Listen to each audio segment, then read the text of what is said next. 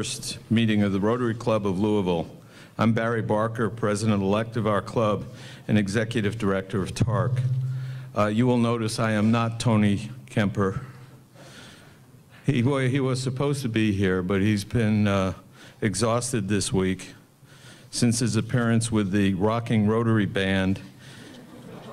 Barry, to introduce our guest, David Jones Sr., clearly there is no introduction necessary, but for a few of you who are younger in the room than many of us who have been around here a long time, let me just say a couple of things. David, a lifelong resident of Louisville, grew up in the West End, said that many times to us, understands the school system of Louisville well, went to the University of Louisville, and I'm proud to say became a CPA after that.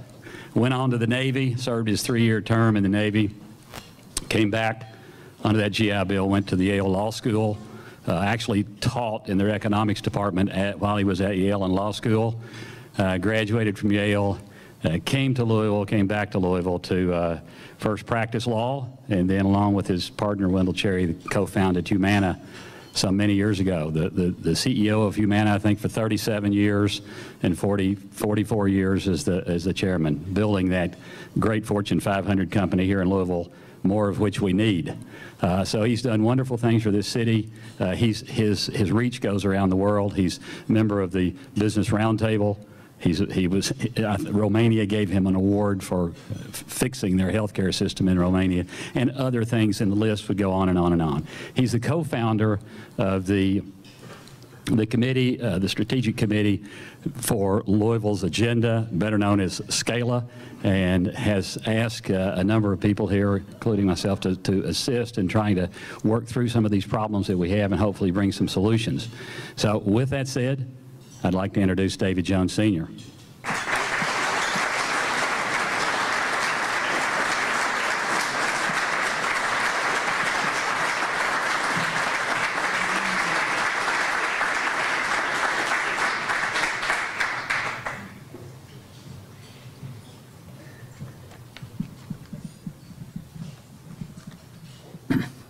Thanks, Mike. It's great to be here again to speak to the Rotarians, especially to one of the largest clubs in the United States. I'm told that you're 14th out of 34,000. Is that about right? Yes. Wow. You know, can you all hear okay with back there? Okay. I love having the opportunity to speak to you. The Pledge of Allegiance to our flag is very stirring. It reminds me of how proud I am of our 3 sons, each of whom served our nation. Dave Jr. in the State Department, Dan, like me, in the Navy, and Matt, who recently retired after 27 years in the Marine Corps with a Purple Heart, Bronze Star, and multiple combat action ribbons. Most of you are too young to remember an international Rotary Club program called Gift of Life. A club in a third world nation would provide airfare for a child with a serious heart defect and the child's physician to travel to the States. There, a Rotary Club would provide for a hospital and a skilled physician to operate on the child. The accompanying physician would observe the procedure and for a few weeks while the child recovered, be trained by the American doctor. In the early 1980s, Louisville's famed heart surgeon, Alan Lansing, joined with Humana Hospital Audubon and your club to participate in the Gift of Life program. Alan donated his services, Humana donated needed hospital services, and Rotarians paid travel expenses. Alan operated successfully on 50 children from around the world. Thanks, Alan. Thanks, Rotarians.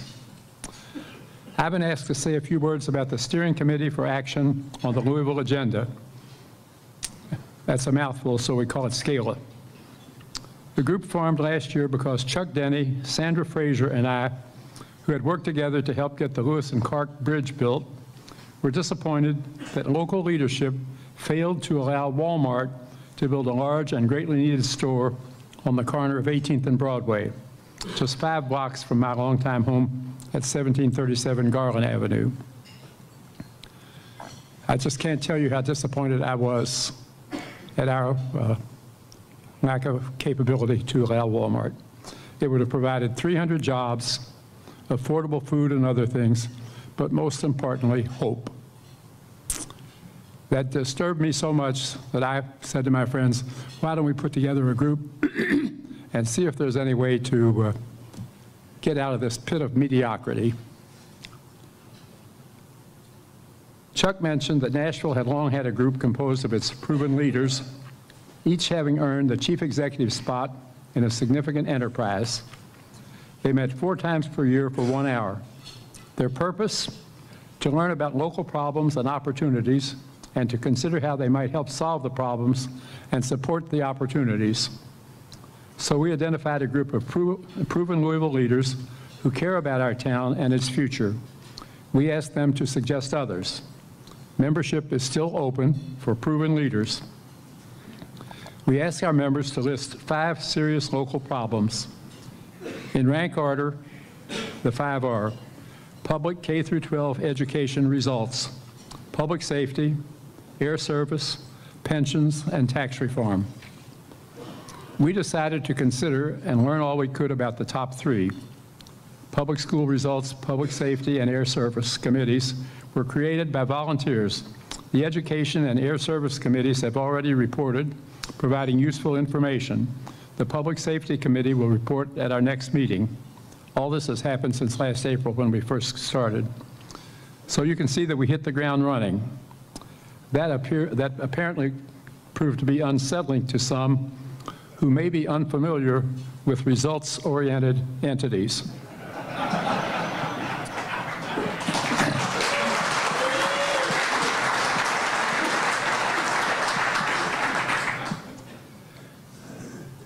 We were called secretive, nefarious, and elitist. In a sense, we are elitists. Each member has achieved the highest position of leadership in a significant enterprise. But we weren't born that way. Let me give you some examples. Teresa Reno Weber, Chief Executive Officer of Metro United Way. She recently led a remarkable annual fund drive which raised $36 million, a 44% increase over the $25 million they'd raised the year before and had been at that level for many years. How about Teresa?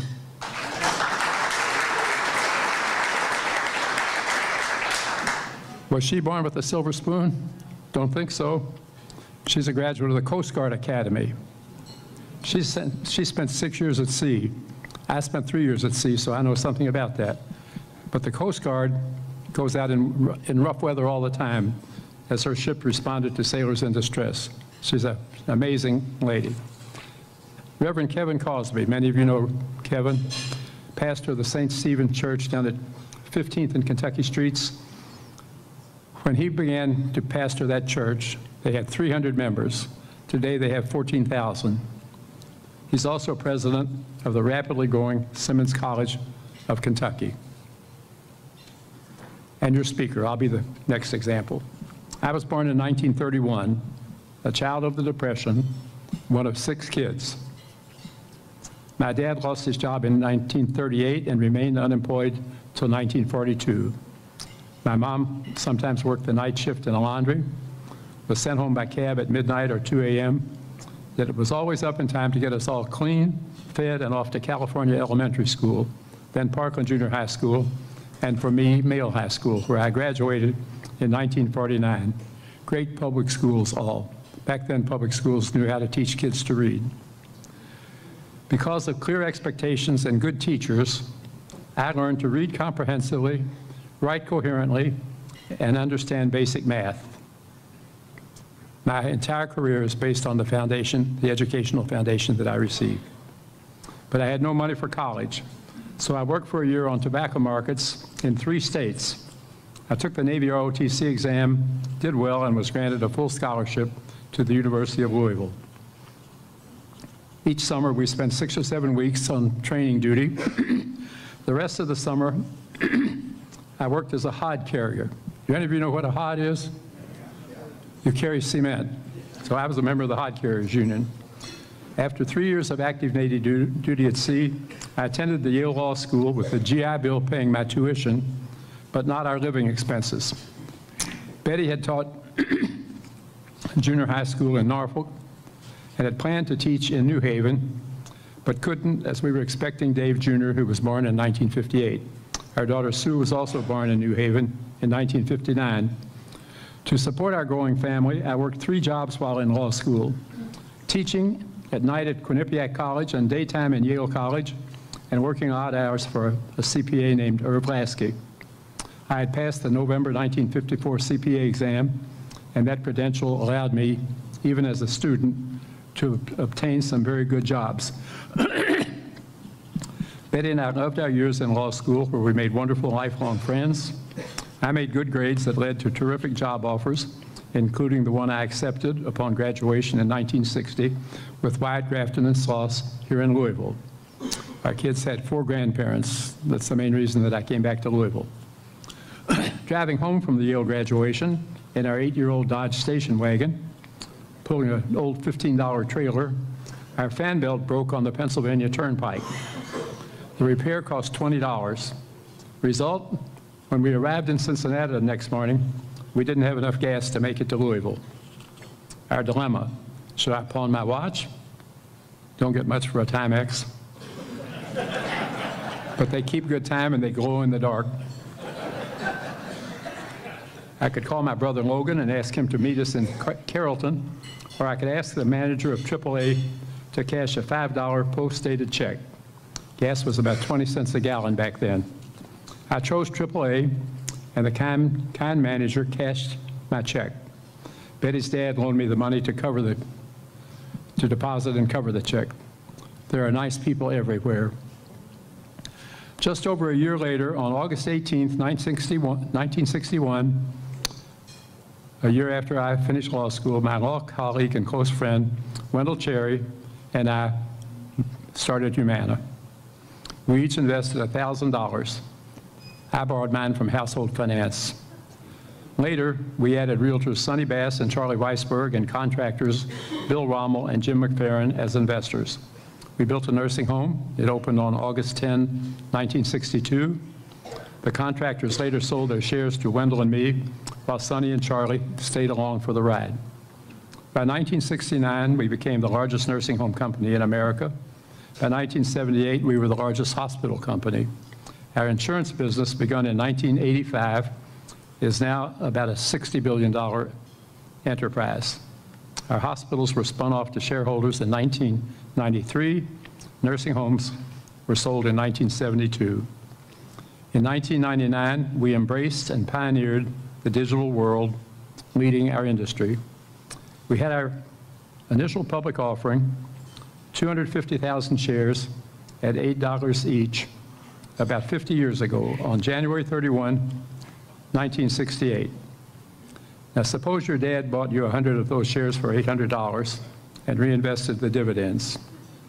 On January 31 this year, the 50th anniversary of our initial public offering, that $800 had grown to $4,260,900.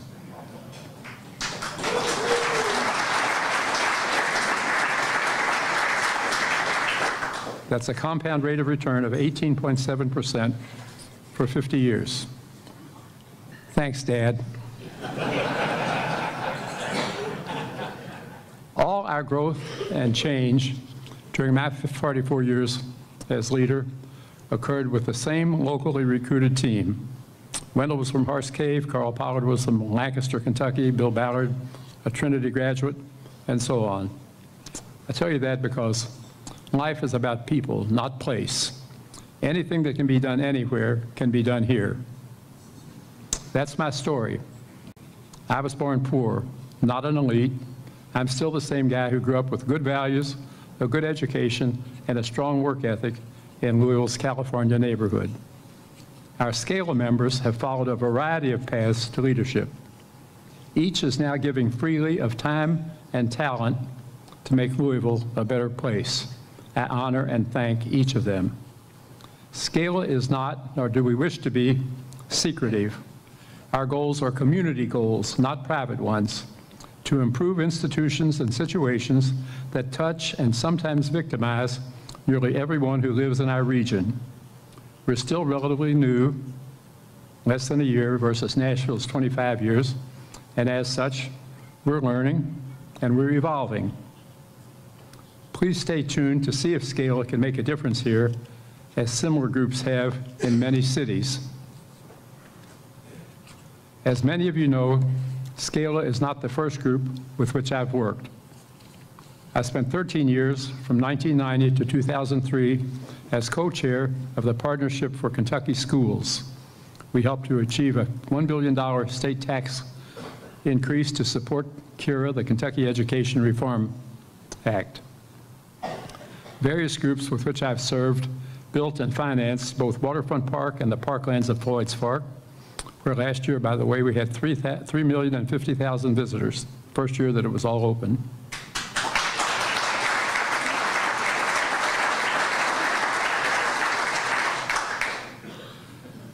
We built and partly financed the Kentucky Center for Performing Arts. We created adaptive reuses for the Belknap buildings, Vincenzo's, the cast iron front buildings next to the Humana building. There's one undertaking of which I'm particularly proud. That's the 1983 rescue of the University of Louisville Teaching Hospital, which lost about $5 million in 1982 and also lost its accreditation. The brand new state-built replacement hospital on Preston Street was scheduled to open on January 1st, 1983, but U of L refused to accept it. It was scheduled to lose $10 million that year. One local voluntary hospital offered to open and operate it, provided that the city, county, and state agree to cover any losses. Humana leased the building without those guarantees and operated it as University of Louisville's teaching hospital. Far from losing $10 million in 1983, the hospital broke even. The following year, it won back its accreditation, becoming the first charity hospital in America to do so with distinction. Now, I tell this historic tale for a specific and important reason. This remarkable transformation from a failed institution to one of distinction was accomplished by the very same employees who engineered its failure. It wasn't the people. Answer: clarity of mission, inspired leadership, and complete authority, which owners always and legitimately receive. Prior to Humana's ownership, there was no leader with complete authority. The city, the county, the Board of Health, the medical school, and its numerous silos each asserted authority, creating conflict and untold confusion. Don't ever accept responsibility without authority. I don't, I haven't, and I won't. Now, why is this example important? Because it offers hope. The failed medical school hospital, like our public schools, was the last resort of the poor. Since it could be fixed, there is hope that our public schools can also be fixed. Consider the most recent data from Jefferson County Public Schools. Only 29% of African American elementary students are proficient in reading. 71% are not. This is unacceptable by any standard and must be fixed. Rotarians, known throughout the world for good deeds like your Gift of Life program, please join Scala in seeking ways to help ensure that our public schools teach all students, especially the disadvantaged, to read. Thanks, Rotarians, for allowing me to tell our story.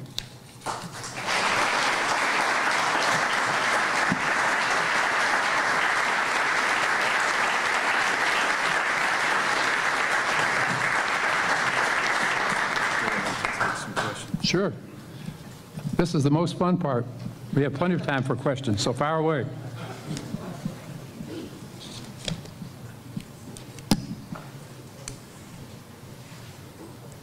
Mr. Jones, I'm Larry Sloan, and thank you so much for coming today. It was an inspiring speech. My question is, I went to school about the same time you did. I learned how to read.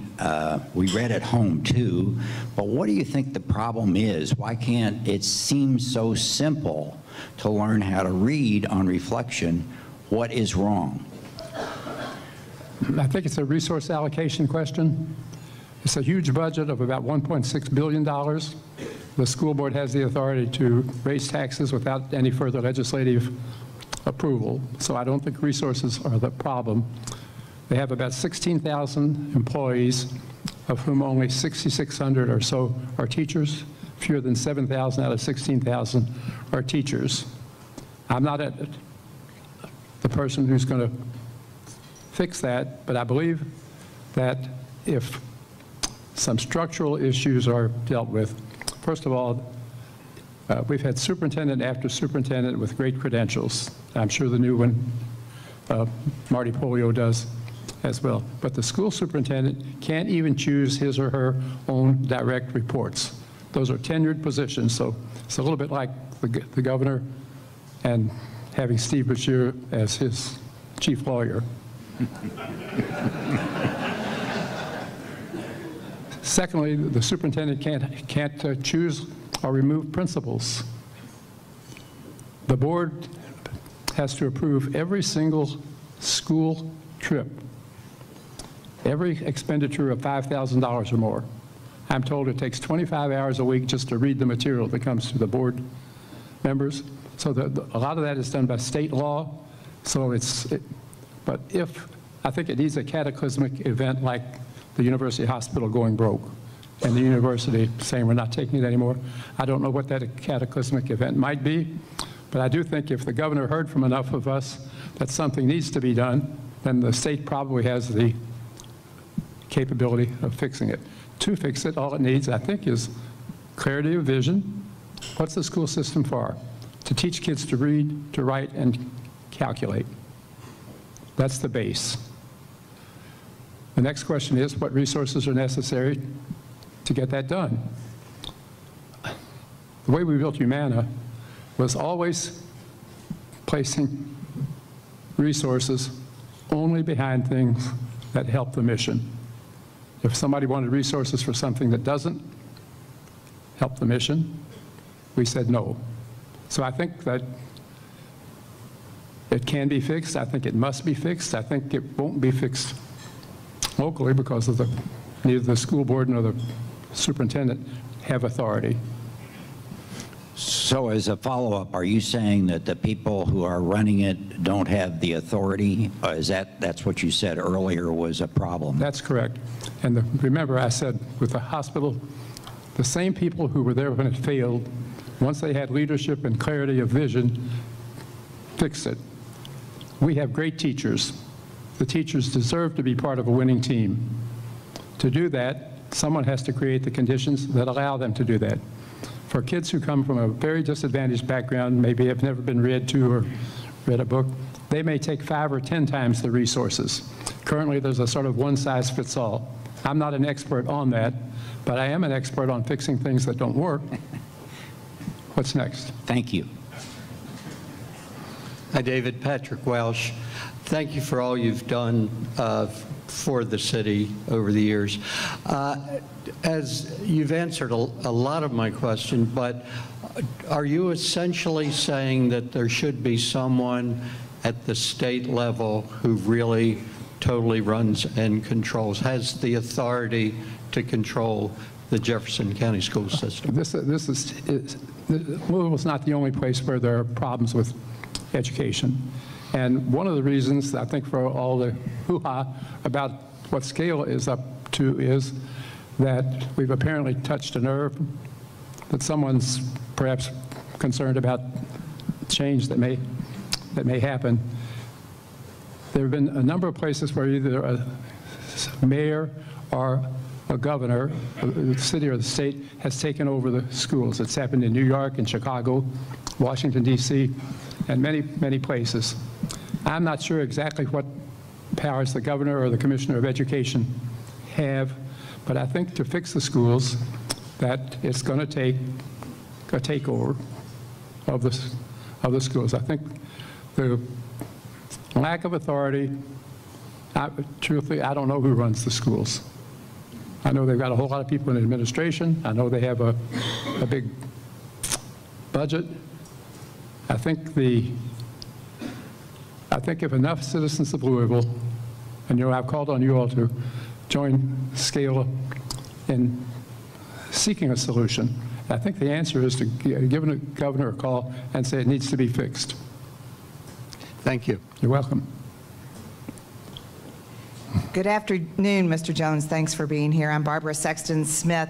And to come back to where our conversation began today, when you talked about the cataclysmic event of the loss of Walmart at 18th and Broadway and how that causes all hope to be lost in that area, what kind of hope do you see on the horizon at 18th and Broadway with the $167 million developments there with the Passport Health and Wellbeing Campus along with the Republic Bank Foundations, YMCA, and then, of course, as Barry Barker knows all too well, the Rapid Transit Center that will happen there. Do you see hope on the horizon there, and if so, what might that look like?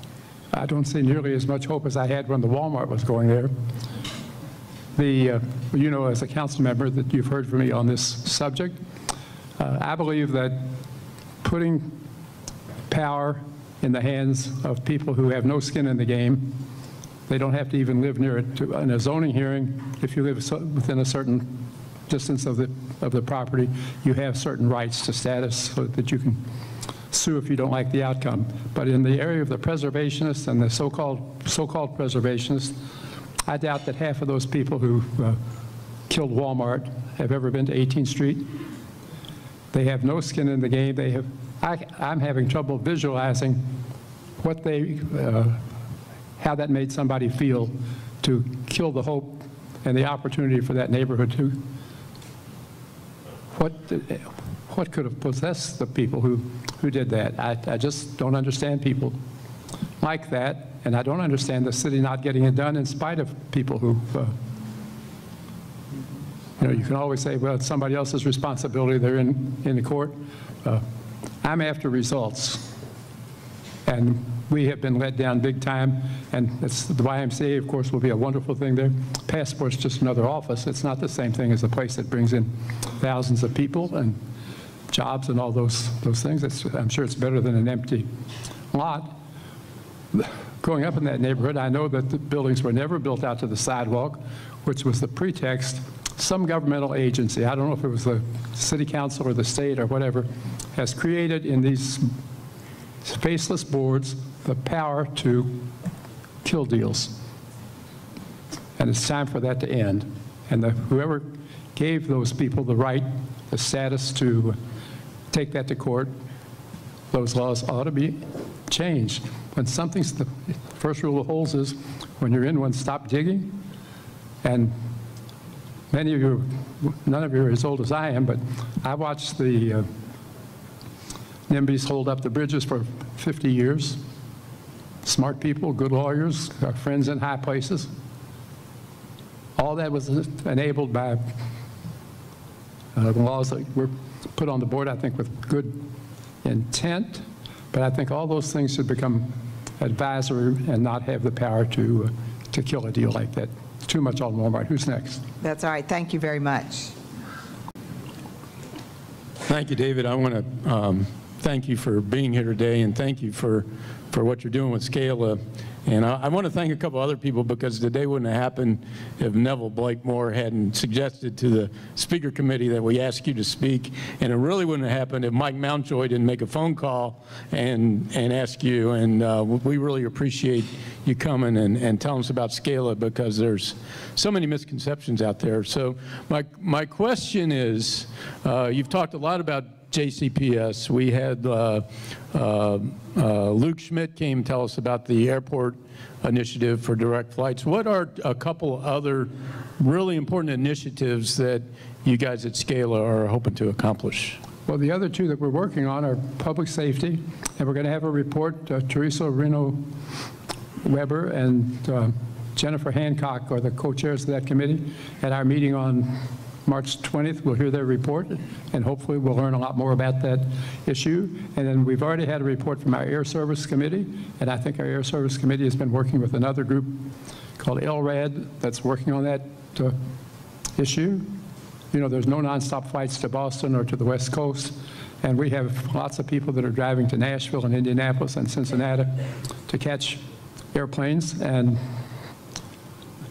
we have other issues, but we identified 5. The other 2, besides those 3, were pensions and tax reform, which are more of a state issue. So we're we're working on them in the sense that what we're trying to do is learn about them to see then if there's a way for us to be helpful. Thank you. You're welcome. Tom Crimmins. Thank you, Mr. Jones, for your efforts and your group's efforts. As you may know, our club has a signature program is the Rotary Promise Scholarship Program. We've tried to do our part to improve things in public education in the community, and I'm just curious about what your thoughts are on that, and how else can we help, how else can we support your efforts? Well, first of all, I want to thank you for doing that. I know all about the program at Western High School because our family foundation was involved in that, and I think it's a really wonderful program. I think everything that you're doing to encourage people to become educated and to deal fairly with other people. You know, there's a reason why you have such a wonderful club here, because what you're doing is not only honorable, it's the thing that we all ought to be doing. You know, I think it all goes back to the golden rule. And you all are real exemplars of that. And for me, it's a great pleasure to be here. Are there some more questions? Thank you so much for being here today. I'm Cynthia Miles Brown with Sinorama Dixie. Could you elaborate a little bit more on your vision of Scala and how to incorporate different people from different parts of the community into your group? And then kind of timelines, ideas of where you see as a vision where the group's going to go? There are groups like Scala in lots of cities. A lot of them have been around for a long time. Pittsburgh, I've told, has had one for about 75 years. Nashville started, I think, in 1994. Other cities have them. Because I tend to get right to the point, we got started really fast, and in really less than a year, we not only had reports from 2 of the 3 committees, with the 3rd one coming up, but we've kind of set off a hornet's nest or something. I'm not sure why we're so frightening. We don't really have an agenda other than to be aware of the agenda for the city. There are plenty more problems than the 5 that we happen to identify. Chuck and I asked the members, of whom there are about 70. We've had several new ones. I've invited the Marty Polio, now that there is a superintendent of schools, to join. I haven't heard back, but I hope he's going to attend the next meeting. I've invited the Todd Dunn, the head of the United Auto Workers, and John Scoball, the head of the Teamsters, to join our group, because membership is open for people who've achieved a position of leadership. We have a very diverse group. We have the Archbishop, we have the Rabbi, we have the preachers, we have educators, and we have some business leaders. The private sector is entitled to a say. I think you'd all agree with that, or most of you would. My hope is that it will have a long life and that it will be able, in some manner, to be helpful. Good afternoon. I'm Alice Bridges, and I am serving as a consultant to Passport on their Health and Wellbeing Campus. So just want to really quickly set the record straight that the phase 1 of their project is a headquarters office building, but it is a 20-acre campus that will have retail and housing and many, many services. So not to say one is better than the other, but it is a dramatic and significant investment in that community that very much deserves it. My question is, you've invited Rotary to become involved in Scala. What does that look like? What can we do? Call the governor and tell him we want to fix the schools. Seriously. Okay.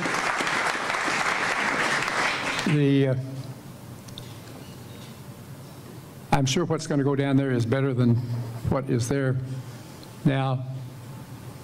I've actually had 2 Walmarts in part of my life today. I'm part of the Evil Empire real estate development. And there are 2 Walmart stores that were built on property that I developed, that my Main Street Realty campaign developed. And I've seen what happens when a Walmart comes. all sorts of things happen because they sell a lot of stuff, but they don't sell everything. And it would have been a huge magnet for that area. And the land was there, everything was right except a bunch of self-appointed busybodies who had absolutely nothing to gain from that. All they did was cause problems. I don't understand people like that. I do know, I mean, I've run into problems in my life. I've made mistakes in my life, and anybody that does much is going to have that as well. But everybody in this room is a doer. I know all about the Rotarians because I've been privileged to speak to you before. I never joined because I can't be at any place every week. But I honor you all for doing it, and thanks again for. Thank you very much.